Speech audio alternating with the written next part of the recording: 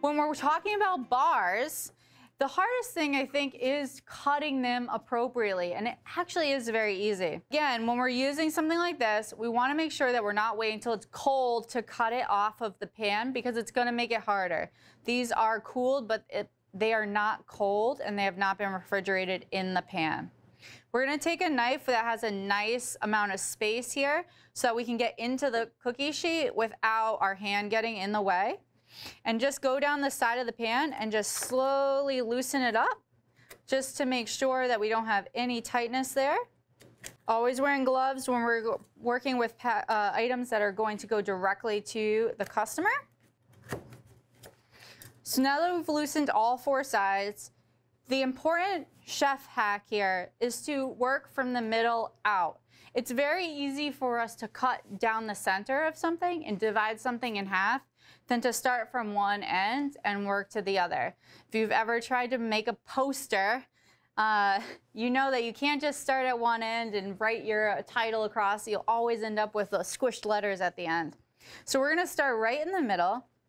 I'm going to go the long way first because I have this nice long knife. I'm going to eye the middle, and I'm going to cut right down the middle.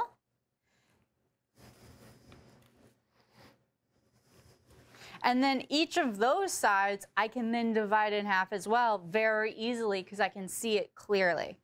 So I'm just going to go, again, right down the center here. I think something that's important with bars, especially if you're doing a few different flavors, is cut them in slightly different shapes for each flavor. That way it's easier to identify which is which on a self-service area.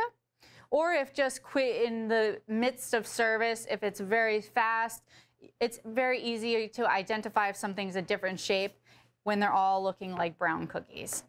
So now that we have our four strips going the other way, I've turned the pan the opposite direction. And I'm going to do the same thing.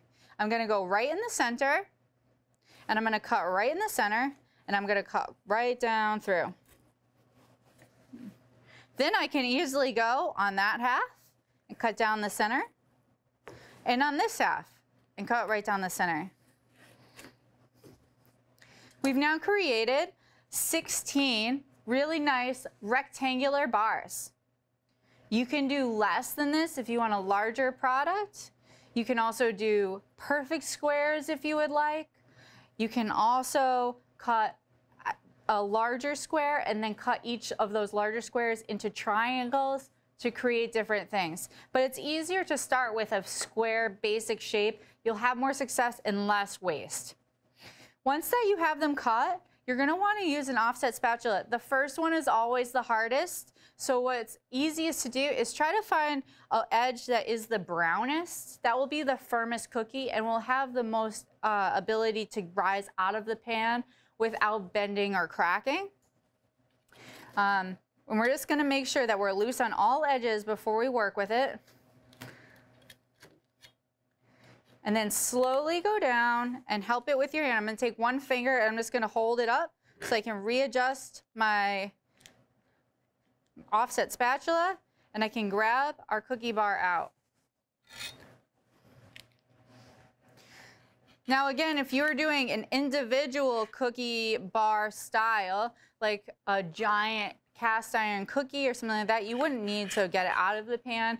It is nice to serve things in there, especially if you're doing a plated meal or something like that. When traying up bars, everyone has a preference. Some people like edges, some people like corners, some people like the gooey center.